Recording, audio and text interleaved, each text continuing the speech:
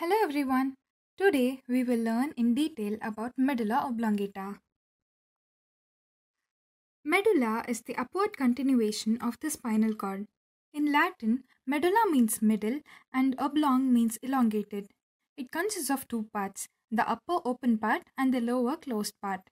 It has three levels. From below upwards, the pyramidal or the motor decussation, the sensory decussation, and the upper mid-olivary level. It mainly has blood supply from four arteries: the vertebral arteries, the anterior and posterior spinal arteries, the basilar artery, and the anterior and posterior inferior cerebellar arteries.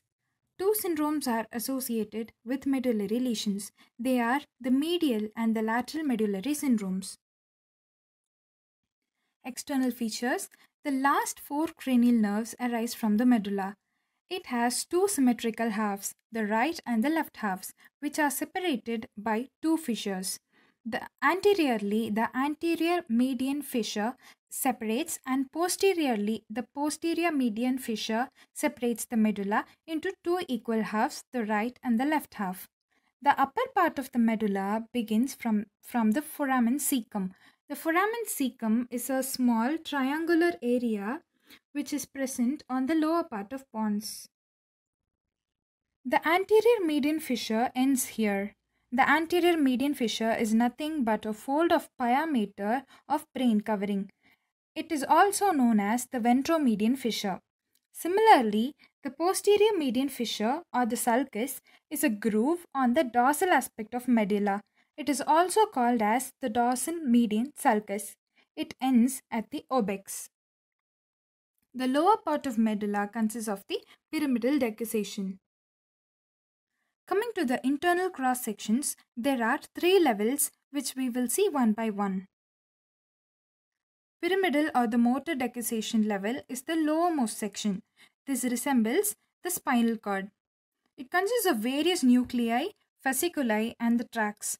Mostly the nuclei are all present in the grey matter, and fasciculi and tracts arise from the white matter. About 75% of the pyramidal decussation fibers cross at this level. The direction of the fibers are laterally backwards, and then they descend down in the white column of the spinal cord. The other tracts seen at this level are the spinal tract of trigeminal nerve, the lateral spinothalamic tract, the dorsal and ventral spinocerebellar tracts, and the 11th nerve nuclei is also seen at this level. Here, the anterior horn is distinctly separated from the central grey matter. These tracts altogether carry different types of fibers and helps in sensory and motor functions, also in reticular formation. This way you can draw in exams, but to make it more presentable, label all the parts on any one side of the diagram, and do not forget to draw an outline box. This is the sensory decussation level, which is the middle part. It also consists of various nuclei, fasciculi, and tracts. Previously we saw the motor fibers decussation, and the direction was laterally and backwards, and they descend down. Whereas in sensory decussation, the internal arcuate fibers crosses medially and forwards. So here is the nucleus gracilis and cuneatus, which have not yet entered the central grey matter. Now the central grey matter consists of the 10th, 12th nerve nucleus, cranial nerve nucleus, and also the nucleus tractus solitarius.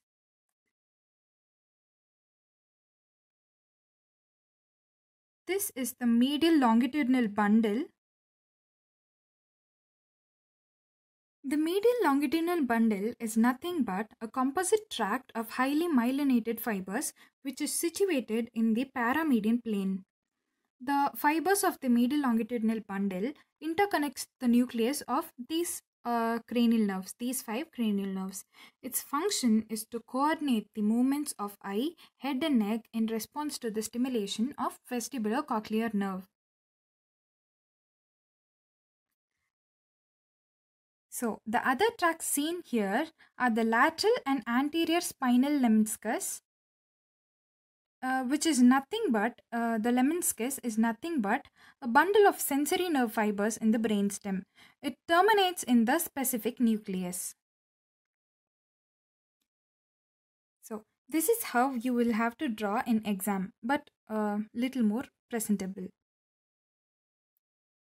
The uppermost section is the mid-olivary level, behind which the fourth ventricle is present. Identification of this section in histology is by the crumpled bag appearance of the inferior olivary nucleus. The grey matter consists of the 8th, 10th and the 12th nerve nucleus and the nucleus intercalatus. Nucleus ambiguus is nothing but a structure which takes part in the reticular formation.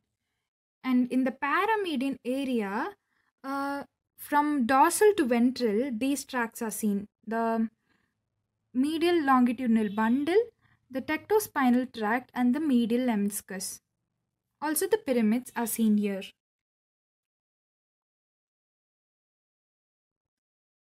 The arcuate nucleus are just the extension of the pontine nucleus, and this is the diagrammatic representation of the medulla oblongata for exam presentation. That is all about the medulla oblongata of brainstem. You can watch this video a couple of times for better understanding, and you can post your doubts in the comments below. We will be happy to answer you. Tomorrow we shall continue with part 3 video of the brainstem, which is the pons and the midbrain. Thank you.